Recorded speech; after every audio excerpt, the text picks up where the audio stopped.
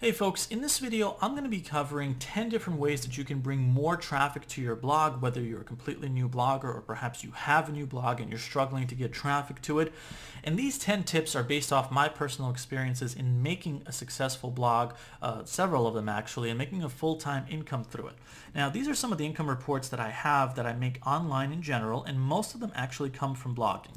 And I just want to say before I get into the 10 tips that there's a link below this YouTube video that's going to take you to a specific blog post on this specific subject, and there I'm going to get into more details about these 10 things. So if there's anything that you need further help on to applying these 10 things, you can check out the link below this video. It'll take you to a page called helpinghandaffiliate.com, and it's a website that I created to basically share how to succeed in the world of blogging, YouTube, making online ads, and basically using those places to create an affiliate marketing income. Basically what I do is I promote other people's products through blogs, through YouTube videos, through online ads, and that's how I make a full-time income. So if that's what you're interested in doing, I talk about that in great length and how to get started with it and how to make a full-time income with it through blogging, YouTube, online ads, and so on and so forth in the link below this video. So I highly recommend that if that's what you're interested in. Now getting into these 10 tips, I'm going to start with the first one, which is actually quite easy. The first one is using a good theme, and I recommend something like GeneratePress.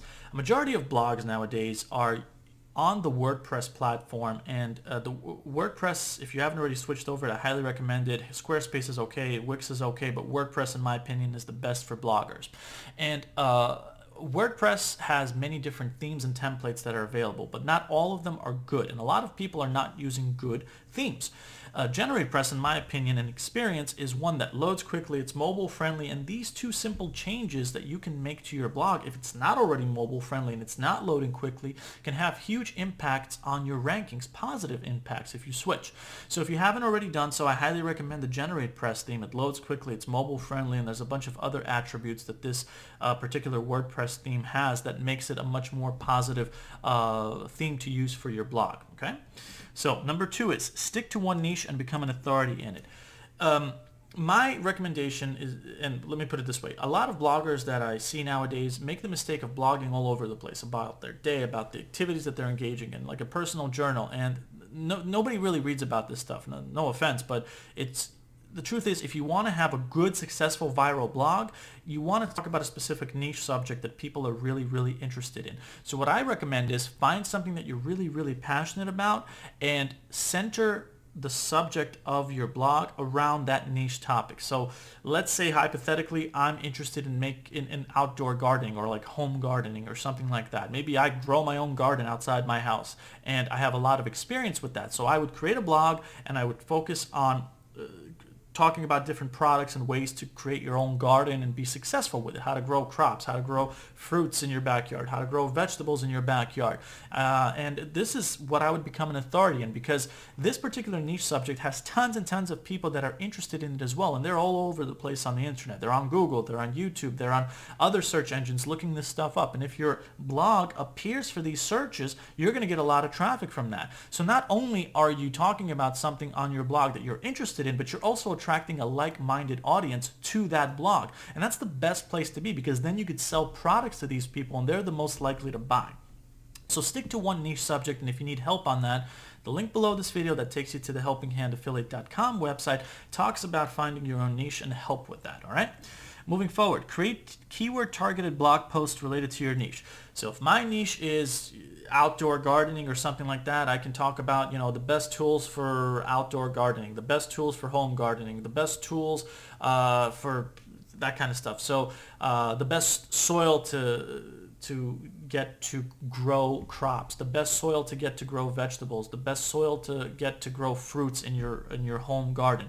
Anything related to the home gardening niche and any terms that I can think of that people look up on Google and other places is what I'm going to be creating blog posts on. And those things that I just listed would be the titles of my blog posts. And that's how people would be finding it on different search engines, okay?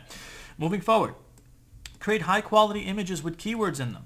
So this is a huge thing and a lot of things that people miss out on. Basically what you want to do is you want to make images, maybe take a picture of yourself in your garden, growing the crops or putting in the soil, digging the dirt out and all that kind of stuff. Anything that's related to it. So if I create a blog post on the best tools to dig a hole in your garden or something like that. I can have a picture of myself digging a hole in my backyard, and people can quickly make that connection visually. I'll also take that image and I'm going to create a title on it, which is the same as my blog post title. So if my blog post title is the best tools to use for digging a hole in your outdoor garden, that's the same thing that I would label my image as, so it would rank better and get me more traffic.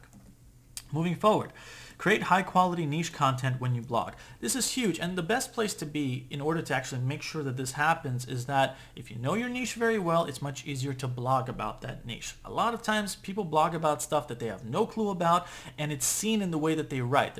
I'm pretty sure you're watching this right now where you've read a blog where you were like, this person doesn't seem like they know what they're talking about. And that's an example of low quality content. And contrarily, you probably have been on blogs where you read the content and you're really engaged in the subject, you're really interested to see what's next, you want to keep browsing through more blogs that the person has set up. That's because the quality of the content is good. And usually, if you know your niche very well and you can express your experiences that you've had in the niche through the way that you blog, it's a great way to get people to appreciate that blog and see it as high quality content, as well as for search engines to do that as well. So I highly recommend that. Moving forward, focus a lot on making product review posts. A lot of times people get stuck on their blog about what to actually blog about, and this creates writer's block and it creates inconsistency in the way that they blog. It's one problem after another.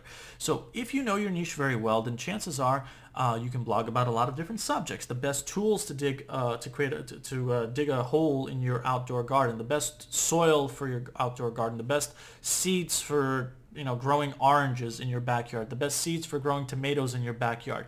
I just listed 4 different things off the top of my head where I can talk about different products, and I can actually review different gardening products, like a particular shovel or a particular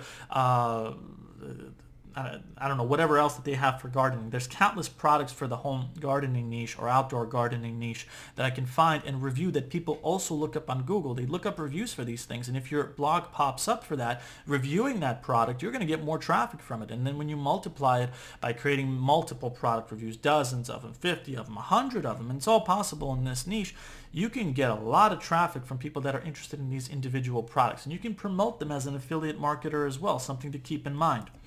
Moving forward, create backlinks to your blog on YouTube and Pinterest.